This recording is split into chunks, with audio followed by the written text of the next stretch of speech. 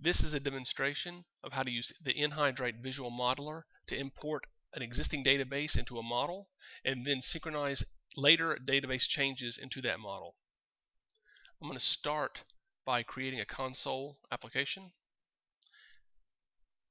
This will just hold the model. We'll just call it first model.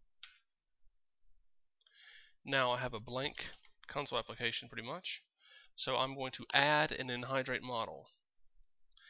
You choose new item and it will just be in the list of new items that you can choose. I'm going to name it first model.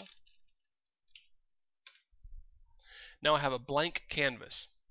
Now you can actually from the toolbox start adding model objects to it, like entities, stored procedures, views, or functions. Or you can import an existing database and start your model off that way, which is probably more common if you already have a database structure. So everything is addressable by the right click menu. So I can right click on the canvas anywhere on the blank canvas, choose the model menu and import database. I'll just choose my local server and I'll specify database name, test my connection, and press next. This will look familiar as it is very similar to the out-of-the-box entity framework import wizard. You have an add, refresh, and delete tab for items that you can perform those functions on. So the refresh and delete are empty because I have a blank model and there's nothing to refresh or delete. However, the add has all the tables inside of that database that I just chose. I'm just going to import two tables at the moment, the customer and the order. And then I get a summary screen. I press finish and there is my two tables on my model now. From here I can verify and generate my model. So on the right click menu, I can say model verify and it says the company is the wrong format. Now the namespace of the generated assemblies are determined by the company and the project name. So I'll just come up to company name, just choose Acme. The project name I'll just call first model. Now I verify again and there's no errors. Notice that the basic error window of Visual Studio is where all the errors are dumped, and everything else is integrated fully within the Visual Studio IDE.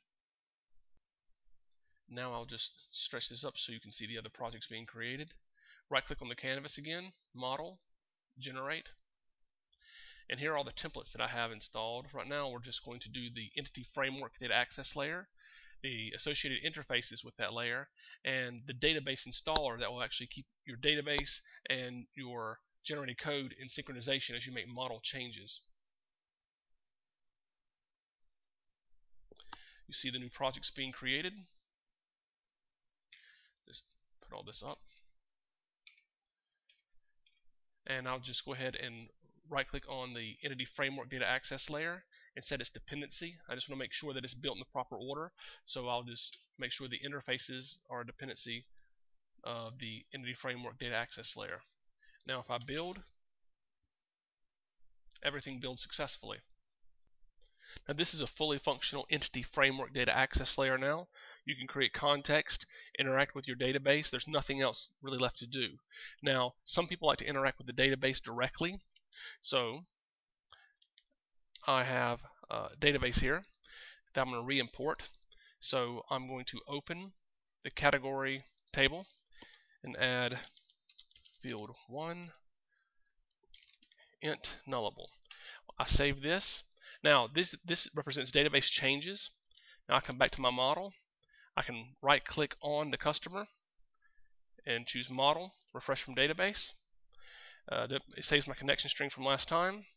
It pre-selects customer, and then I can press finish. And now you'll notice field 1 is already there. And now my model is ready to regenerate again.